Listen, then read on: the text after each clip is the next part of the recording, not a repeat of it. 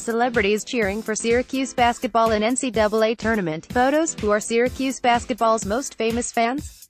Celebrities cheering on Sioux in the 2018 NCAA Tournament include former Orange athletes like Carmelo Anthony, prominent alumni like Joe Biden and Vanessa Williams, and people who grew up in Syracuse like TV anchor David Muir.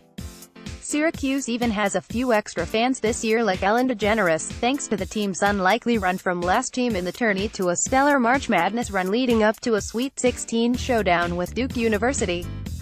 Check out some of the biggest names rooting for Sioux to go all the way this year. People's Choice Awards 2017 Press Room. Kevork Jansazian. Getty Images. Ellen DeGeneres. The Ellen host says she's picking the Orange over the Duke Blue Devils in the Sweet 16.